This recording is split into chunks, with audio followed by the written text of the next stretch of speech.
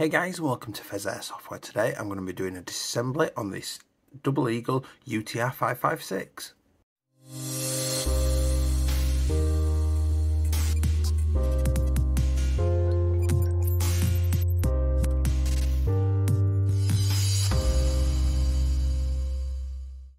Hey guys, and welcome back. If you do enjoy this video today, please do like, comment and subscribe, because those interactions help the channel get seen by the algorithms, which helps them grow. If you'd like to support the channel a little bit more, then the channel memberships are enabled down below. That is just 99p a month, or whatever's equivalent in your currency. And for that, you get custom videos, bloopers, your own giveaways, your own private chat area. And I regularly put posts out to those, what I refer to as pheasants, for help, questions and guidance on what I should do with the channel and stuff like that. Totally optional, massively appreciated if you did do it. Please also use the Linktree link down below to go and visit my Discord, all my socials, my gaming channel, and my Pheas merch store, which is now launched, which is selling all sorts of hoodies, t-shirts, a beanie, patches and gun tags and things like that. So if you're looking for a little bit of Pheas merch, go check it out. We do ship all over the world.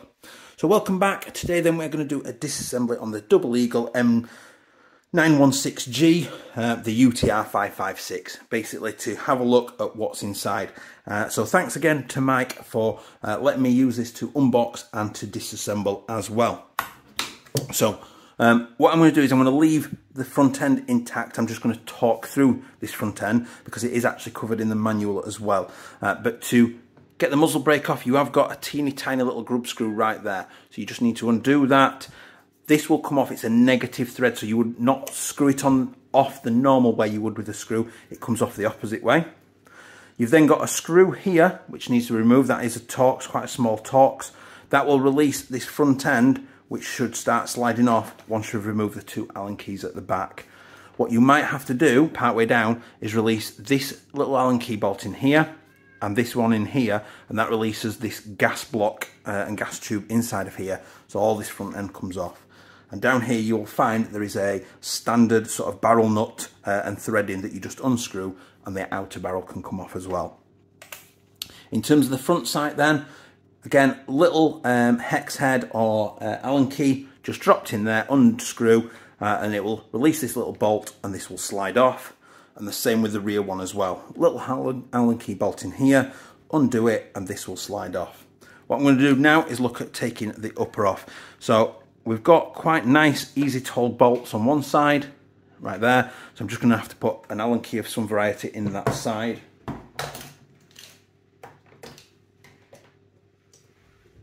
Let's try that. So that's a number 3 Allen key bit I've used, and it's worked perfectly.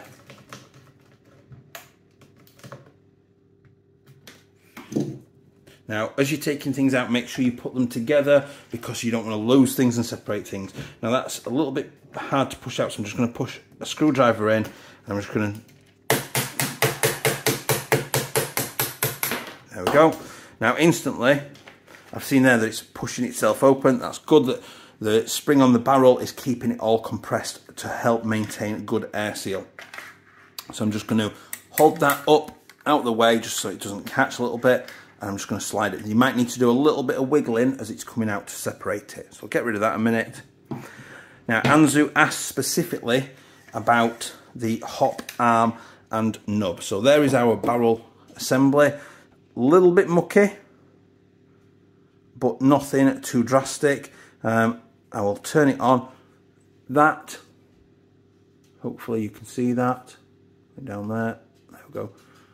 That is it. Fully on. It was hopping 2000, absolutely like bliss. Basically, it is kind of like a split tensioner that's coming down, so it's kind of like almost like shaped a little bit like a W, I suppose, down there. Hopefully you can see that clearly enough in there.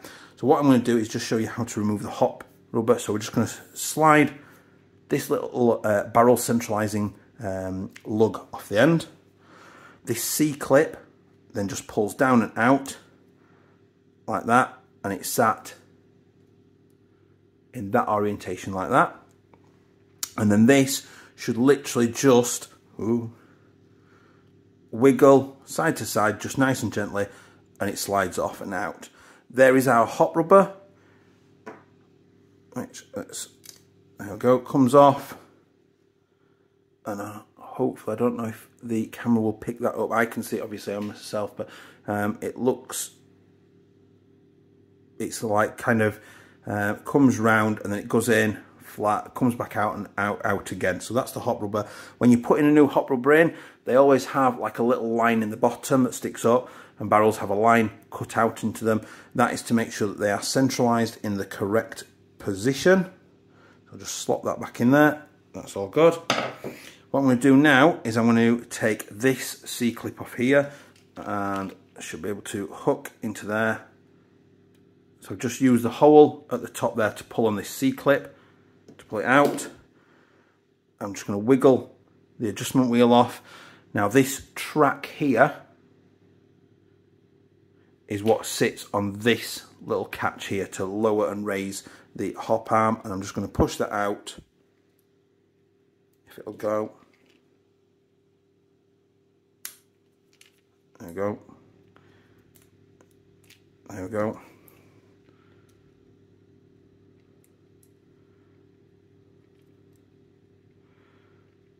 So there is the hop arm and tensioner. So it's almost like a little figure of 8 that's hooked into the hop arm there for people to see. There we go. I seem to think it's, did the old Masadas used to do this? I seem to think that's something like they used to get on the Masadas. So I'm just going to push that back in and reseat that. Anzu, I hope that has made you happy, young man. So I've just lined the hole back up so I can see that it adjusts like that. I'm going to leave it pushed out. I'm then going to push the barrel in. So there's the hop feed tube.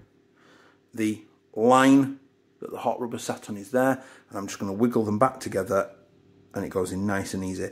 Now this clip, if it's seated right, this sort of little gouge in the barrel here should sit basically flush back against this bit here on both sides. Look, might just need twisting a little bit to get it central, at which point then I can drop back in that C-clip, which will only go one way round. There we go. And if I put the hop adjustment wheel back on, gearing to get those thing, if I turn the hop fully on, I can see in there that the hop rubber is all happy. I can then put the C-clip back in place. It shouldn't really make a difference which way around it goes. All sorted, and the last bit is bringing in the little centralizer, and that's just going to slide in there. Happy. Moving on then. So next thing we're going to do is going to remove the stock, pull on the lugs to remove the stock, and we've got an Allen key head down there. I'm going to have to go and get my extender bar.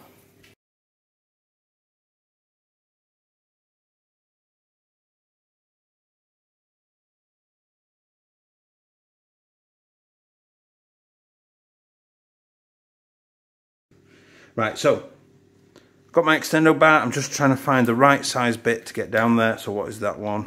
I've just tried. So that's a number 4. And it is a number 4. That is a damn good guess, Pheas.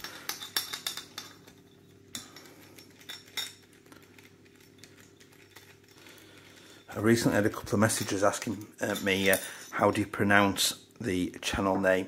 So it's spelt Pheas as in pheasant, and it said like Pheas as in the little red hat that one of the characters from Ren and Stimpy used to wear, the little red fez. So it's said like F-E-Z, Pheas, just in case people are wondering. So I'm just going to drop the little silver retainer out. So we've got the screw and the pin, the retainer and the screw in there, which was out of position. And it does look like it's a little bit crimpy on there. It looks like the heat shrink has done its job though, and it's taken that damage on there. We've then actually got, so if I remove the plate at the back, that is a standard AEG type, more or less. So you should be able to replace this with one that has a sling loop if you wanted on the back there.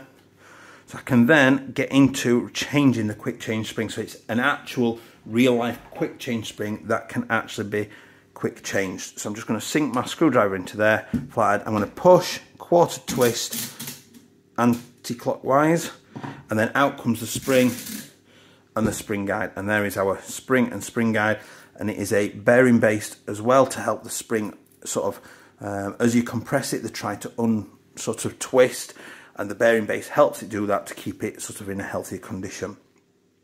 Now, next thing I'm going to do is I'm going to remove the base plate. Just move a couple of these bits. So we need quite a small, not that small, that small. So this is a number 2 size hex head.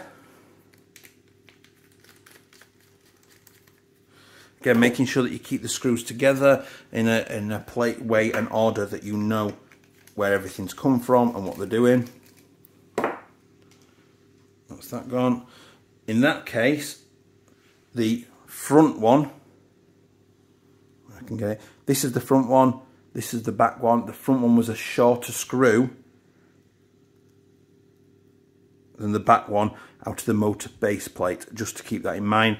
So make sure that it's important that you keep them sort of organised so you know which is which and compare them. There's the motor plate, it only goes on one way. There's our motor then. Looks like somebody has crimped it a little bit. So I'm aware that these typically come out of the box at about 400. So lift that out. There's our standard DE motor. Nice and fairly good quality. I'm guessing that's a manufacture date, 23rd of November 2020 on the motor. Next I need a Phillips head to get down there and undo the 2 screws that are in the pistol grip. So we've got 2.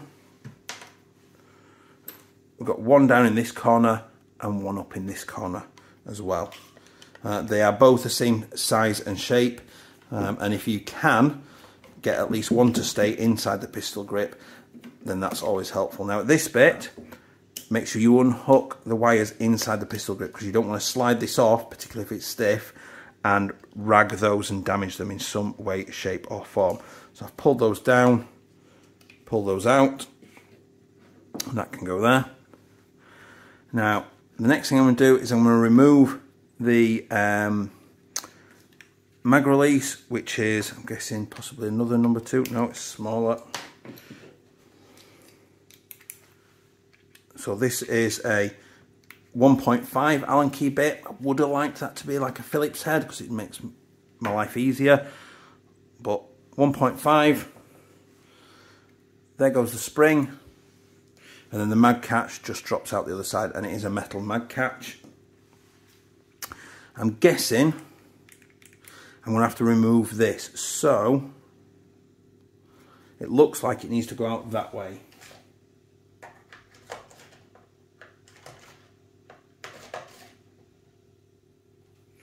So I've just got a really thin punch, and I'm just going to tap that out. And it did go out that way. Well, that was a good guess. And I should, now that the teeth are out of the way, be able to pull that out of the way. Yeah, can just get enough. I don't know if you noticed them, but that's sprung. So the teeth, there are tiny little teeth on this pin, and the teeth are on this side of it. So I'm just going to put that down there. I'm just going to lift that out of the way, and it is on a spring, which caused it to spring out. Now, I've got a rear body pin. I'm guessing probably going to have to unscrew these and remove these. So let's get rid of the rear body pin first. What I'm going to have to do is, if I can, I'm going to have to get some pliers on this. I can't quite, I haven't got the dexterity or strength in my fingers to keep hold of that enough. So I'm just going to get some just needle nose to hold those. So got my needle nose. I'm literally just going to pinch hold of that. This is where it gets a bit awkward. Ooh, see. Get that. There we go. And I just needed to get enough purchase on it that I could overcome the friction that was holding it together. So that comes out. Again, I'm going to make sure that that one goes specifically with this one. That's quite stiff, punched out. So there's my real one. Usually what you find, this is a front pin because it's got a flat edge here, and that's a rear body pin because it's got a circle, it's round. So front body pins on ARs typically have this flattened off side, typically, not always. Now I am guessing, and I'm absolutely certain, that we're going to have to take out the selectors. So let's switch number 4 for, what is that? Is that a number 2 again? That is a number 2. So we're going to be very, very careful with this. Let's just jump in. It's because it's hex Pheas. Oh dear Lord, what are you doing? Right. Hex 8. See, just to prove, even professionals get it wrong, and if they ever claim that they're perfect, they're lying. Even that's jumping. Problem resolved. Turned out my T8 was slightly rounded from one set of tools, and the brand new fresh one was absolutely perfect and caught it straight away. So always make sure that your tools get replaced whenever you need to. So I'm just going to be very careful, because what I'm aware of is if I lift this up, there comes the screw, and I lift this off now, this is going to potentially do exactly that. Oh, and I've seen it as well. So there's our selector that is shaped in such a way, there is 2 little prongs there that go into the 2 little gaps on that little disc in there.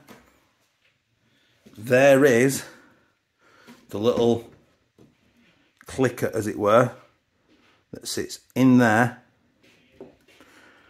and clicks into these holes on the receiver to give you the clicking sound when it gets in position. So I'm just going to undo this one.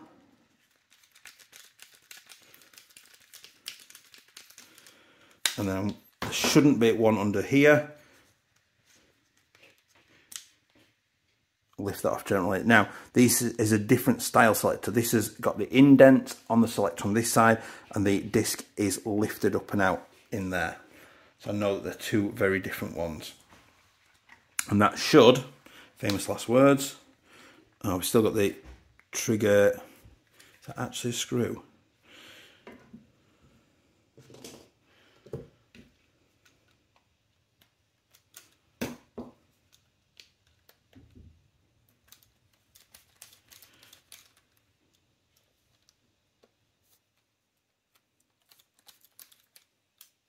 Now, it looks like a screw, but I actually think it's just a pin. So I'm just going to, it is just a pin. Wow, okay, that confused the hell out of me. So it looks like a screw, but it's actually just the trigger pin. I was throwing a little bit then that there is a trigger pin. So now the gearbox should be released, but it's not, because we've got the bolt release here, which is a little Phillips head in there. So I'm just going to get an appropriate small Phillips head. I'm just going to be very careful to lift this up. Now, if I push on that slightly, this is all coming up and out, and I should be able to, there we go, lift that assembly up and out in one piece. So that assembly looks like that. And it just hooks together. The spring goes onto this little notch here, like so, and sits under there like that, and then it screws down. So I'm going to keep that together to save myself hassle later. And then finally, there is our gearbox. Now, as it's come out, I've grabbed these little gears. Now, this is just like the UTG that we had, the SMG type. I'm just going to keep them together. Now, that is the safe position. So we've got this shape here, needs to sit like that. That is the safe position. And if I bring the selector in, I can see that that sits in like that, and it is the correct position for that. The flip side of that then, I'll keep that in one piece. Oh, and it moved. God damn it. Is there, like that. That's the safe on this side. Okay, so I'm just going to take this one off. This one will lift up and out, will generally stay in place, but will need some lifting out. And then this is connected on a little rod through here, and that just literally needs prying apart like we did last time. And we've got a little D shape on one side, there we go, and that fits into the D shape on this side. We've then got one final thing. We've got this little tiny spring here to lift up and out like that. That's a big spring, isn't it? Big little spring. So that was shaped, hooked in there around that post, and it's sat under here. Put that down there and use a little Phillips head. Take that off, lift that off, and move the spring to sit with it so I know it goes on later. And then we are free to get into the gearbox. So we've got a bearing on the bottom, we've got metal bushings on the top, two quite thick large ones. We've got a metal selector plate which does not have a sticker underneath, I don't believe.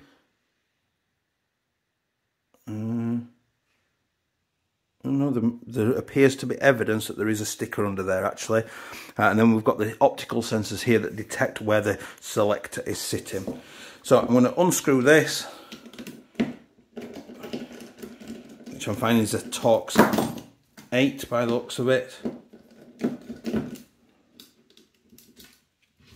Remember to keep them all in the correct order to save hassle later, so you know exactly where they come from, just in case there is any discrepancies in sizes.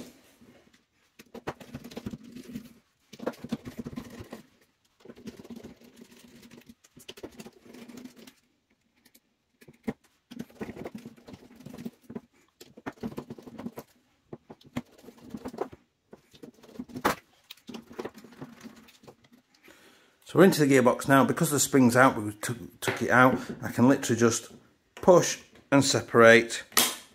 There it goes. And there we go. And we see the typical double eagle quality in there. So it does look like they've used a little bit of hot glue just to hold the wiring down and out of the way of the motor, which is all nicely intact. The gears showing some good signs of shimming.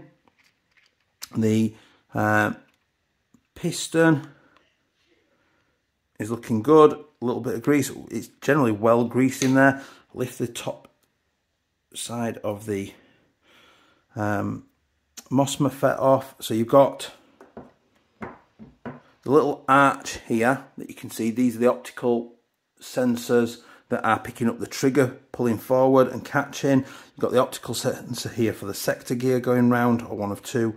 There's one on the bottom half of the board as well. A loose shim that I'm guessing has just pinged off the sector gear there. So I'm just going to lift out the... Right, I'll come with me. Well, that really doesn't want to come out, does it? There we go. Just lift out the cylinder assembly and tappet plate. So just in case you didn't know, it's over there. This is your air nozzle that obviously helps to push BBs into the hot chamber, and then air is pushed down this to push the BB out the barrel. This is called your tappet plate, also because it get it, it's tapping the BBs in. This is the cylinder head, so it's the head of the cylinder, so the air is compressed out of here. This is a vented type cylinder, and then inside here we've got our piston and our piston head, and we've got a 3 metal tooth piston, and it's got a tooth removed basically to help with angle of engagement. So on here we've got an O-ring that's well greased, and the idea is that we're looking for is that we put our finger on the cylinder head, and we should only get so far, and then we shouldn't be able to force the air out. And I'm really showing. If you didn't know, I've had a car accident lately, and my chest is hurting a lot, so doing that, the compression needed to force that together is hurting. But that is absolutely excellent compression. So the next thing I'm looking for is, with the air nozzle on, extended slightly, I will be able to get the air in, but it's even that, there is quite a lot of pressure needed to force that down and out. So the air seal throughout this system, as we've seen with other DEs, is really good. The other question I get asked about is, does it really matter where this window sits? As long as it's in this side or this side and it's not hidden inside the gearbox anywhere, it doesn't really matter where this window sits when it's back together. So now that we're happy with that, we're happy with the general quality. The gears are fairly standard quality, good effort at shimming by the looks of it. We're going to reassemble it. So I've got the tappet plate is sitting holding the air nozzle. I've got the tappet plate spring, which I'm going to hook onto this little hook here, and I'm going to hook it onto the little pin here and drop it down.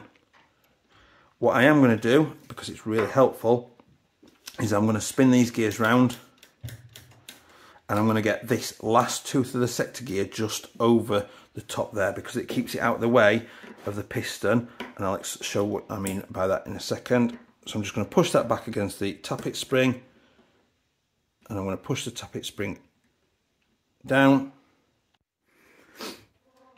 So now that's back in position. I've just pushed this spring right down on this little peg here.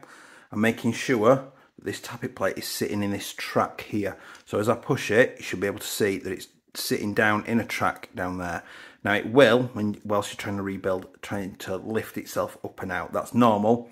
It's to be expected, and you will fight with it. The other thing to watch out for is this anti-reversal latch, which is sat on a spring. The spring is actually on this occasion not fighting me, but it loops round and it sits up against this post here, and it's pushing this latch against this gear, so that as I turn it, you'll hear the click, and it's stopping the gear set winding backwards, which is a good thing. What I've done then with the sector gear is I've moved the teeth out the way of this piston, which is currently not sat on its track. So the track here, these two little runners, are where these two things should sit on the piston. So I'm just going to lift it gently and sit it down, and that will slide nicely up and down there. There's another track on the other half. The other thing as well is making sure that the cylinder sits flush along this bit down here. I'll show you once the sides are on. So I'm going to drop the top half of the MOSFET back in. I'm going to carefully drop the top side of the gearbox in, which has basically gone together more or less perfectly. Not stopping it, famous last words.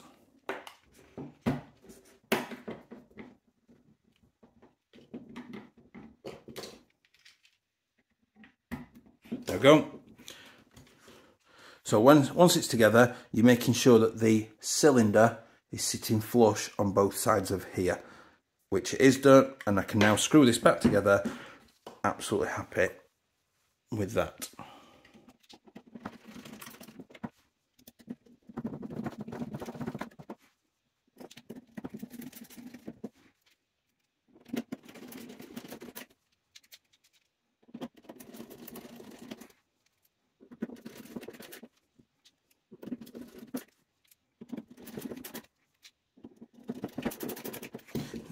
Now, if you want to check if things are working, if you've split the top off, if your gun's not feeding, for example, if you push on this and it's not springing back, then it could be something's wrong with the connection around here.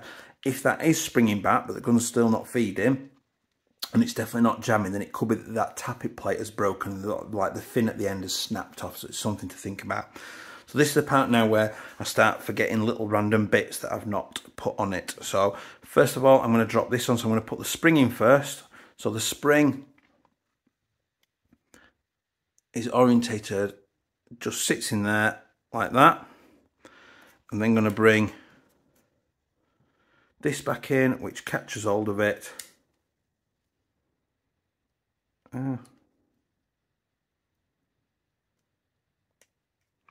There we go. So the spring is sat and just coming out here. So it's under compression that it's springing up and down, and it's going to spring off if I'm not quick. So I'm going to drop that in place. I'm then going to get, I can spot one, a suitable Phillips head. Now I want it to be tight, but I don't want it to be too tight that doesn't move. So I'm going to tighten it down As long as that's free moving, which it is, with little to no pressure, which it is, I'm convinced that that's absolutely the right place. Happy with that. Next thing we're going to do is we're going to reseat the two little gears. In fact, before I put... So just run it through this hole here. It just drops in like that. I'm going to drop this one into place first, the main selector, and I'm going to put it into the safe position. There we go. So that's now back in the safe position. Bring the other half of this little cog in. There we go. So now that's sat in the safe position. I'm going to flip that over, and keeping that locked as best as I can in place. I'm going to drop that little cog in. Now it does appear that the back one, so the two little notches, there is a much bigger one and a smaller, thinner one. So the bigger one was at the back, I believe, which we'll find out in a minute, won't we? Stay tuned for more fun with Pheas. So I'm going to bring in the receiver. This is going to be the tricky bit. So because the other one is generally quite well held in place, I'm going to hold the receiver like this, and I'm going to gently lower these in. Again, trying my absolute best to not mess too much with these selectors. Oh, do you know what I've done? I have not fed that in. I'm now looking around, making sure that everything that should be in on the gearbox is in and on the gearbox. The only thing that isn't is the fan, because it's a spring guide. Now I can feel that that's being caught then.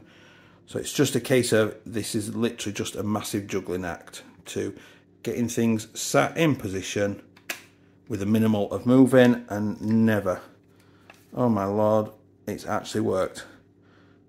Wow, okay, wow, sweet, I am happy with that. So the next thing I'm going to do, before I cry and get too happy about it, is I'm going to bring in this assembly,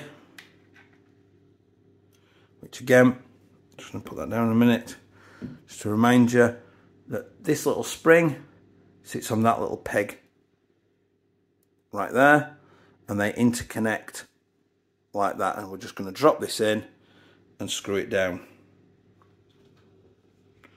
and that interacts, he says, as he's making an absolute meal of it.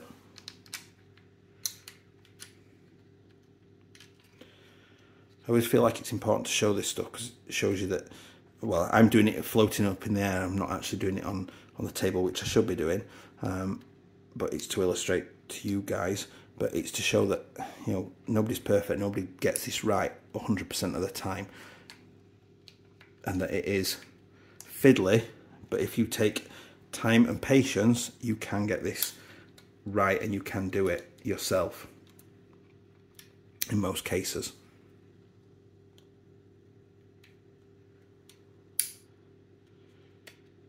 There we go. So finally got that seated in position. I'm going to get the little Phillips head.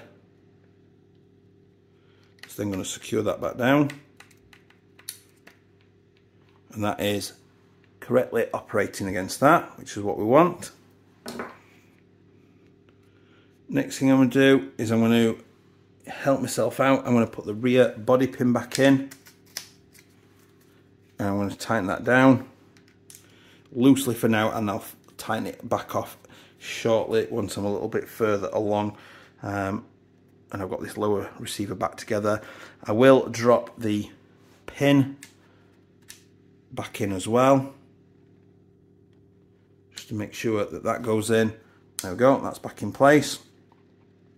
Next thing we've got is the connector that goes through there, so the bolt release, so that drops straight through, and there is a little square hole appears that nicely will just connect into. And the pin for this, if you remember, the teeth were on this side of it, so I'm going to push the non-teeth end in first until it lines up nicely, boom, and then I'm going to use that to push that back in. I've been able to just push that back in without any tapping or anything. So that's gone back in place now, and it's operating. The catch there, lovely. The mag catch can go back in a second. What we're going to do now is we're going to put the selectors back on. So I'm going to carefully turn this one over so we don't lose the little clicker pin. And it should just nicely sit into those little notches that it's designed to sit in. I'm going to get my Torx 8, and then what I'm doing is I'm just trying to hold down the selector as best as I can without getting my finger nicked while I'm screwing this in. And I'm just screwing it in.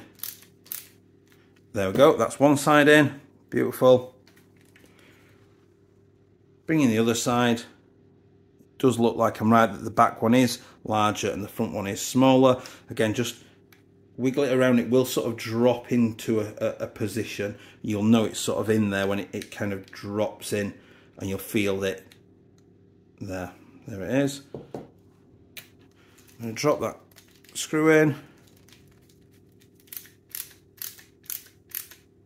Right, and then working. Absolutely perfect. I am happy with that. So we can now put the mag release in. So drop it in from that side. We drop the spring on. We bring the top part, the button in, and the screw. We need the 1.5 bit to screw that in.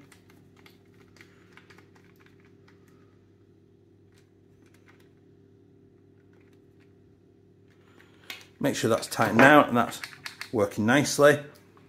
Looking good. At this point, I'm now going to put the spring and the spring guide in, so we're just going to drop that back in, exactly how it came out. I'm going to use the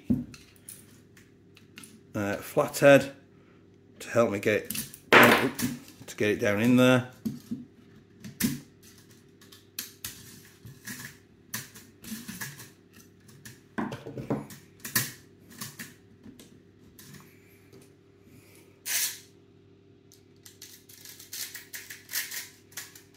That's more like it. There we go.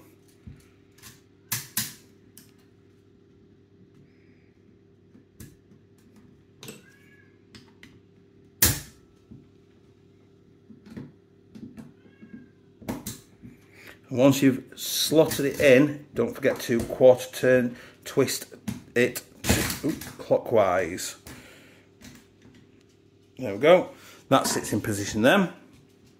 Perfect. Next thing we're going to do is the pistol grip. So I'm going to flip it over, bring the pistol grip in. So the black wire comes up the front, into the front hole of the pistol grip. The red wire comes in at the back, like that. And just gently feed those wires up. Make sure they are not crimped underneath the pistol grip. You should see them straight out the gearbox, up the pistol grip. And then we're just going to screw those down. That one.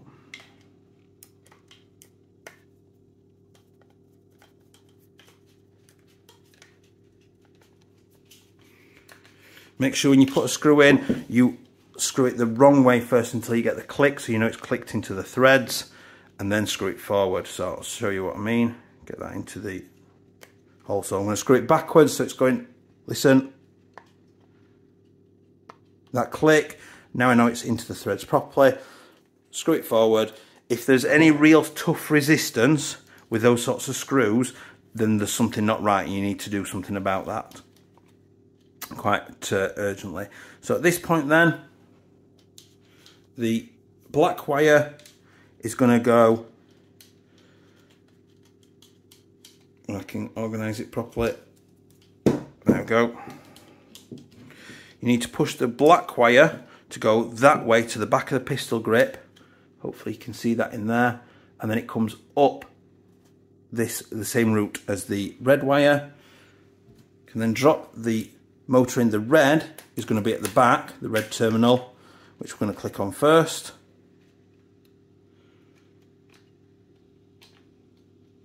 And then the black wire reaches back round again and sits onto the black terminal at the front. Easy peasy. Then we bring the motor plate in, we just sit that in, and it should be nice and loose and springy like that. Now don't forget that the front screw was the smaller screw. So we're just going to hold it down with my finger while I screw the first one in. Then get the other screw.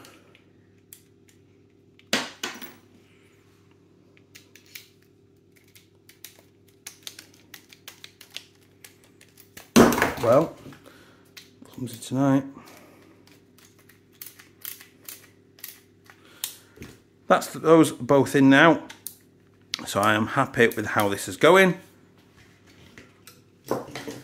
Next thing we're going to do is we're going to bring in the what's technically a sling plate. Now there is a slanted bit here, and that sits inside protecting the wiring.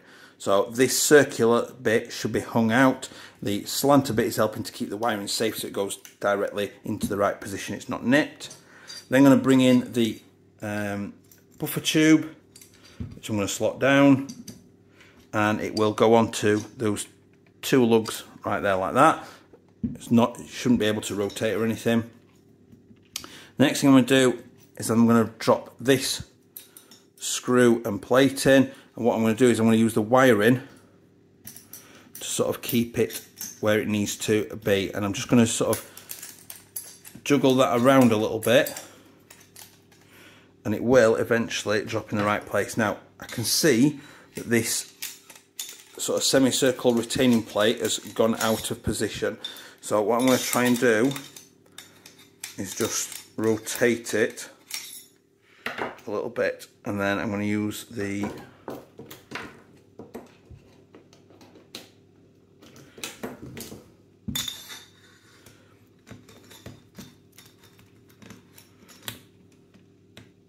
so I'm winding backwards until I get the click that tells me I'm in the threads.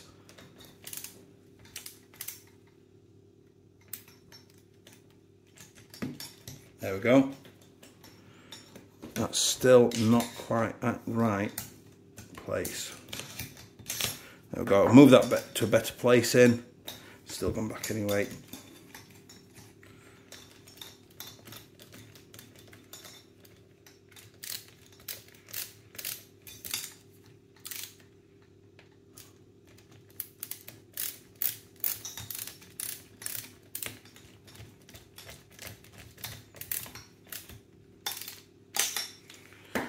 So the wiring comes up and in now, happy days. The buffer tube is nice and secure. The stock can now go back on. Again, just pulling down on those tabs to let it on, and then we've got adjustment, and then we're just going to bring this on. Just bear with me 1 second. Sorry about that slight disruption there. So the barrel assembly and the hop, there is a spring down in there, which should have retained in there, but if not, it just slides on the barrel. The barrel and hop slide in, it should be nice and springy. Make sure you've turned your hop fully off, and then the lower and the upper just literally slide together, making sure you're keeping that up and out of the way. Now you will need to wiggle them, and it should sit flush back together, at which point then you get your semicircled bolt front body pin, and you might need to give it a little bit of a tap to get it back in there. That's back flush.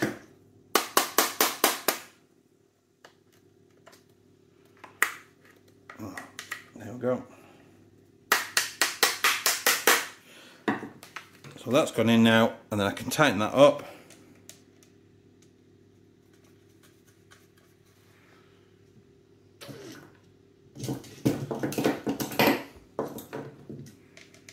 Nope. Was it a 3? It was a 3. Good guess.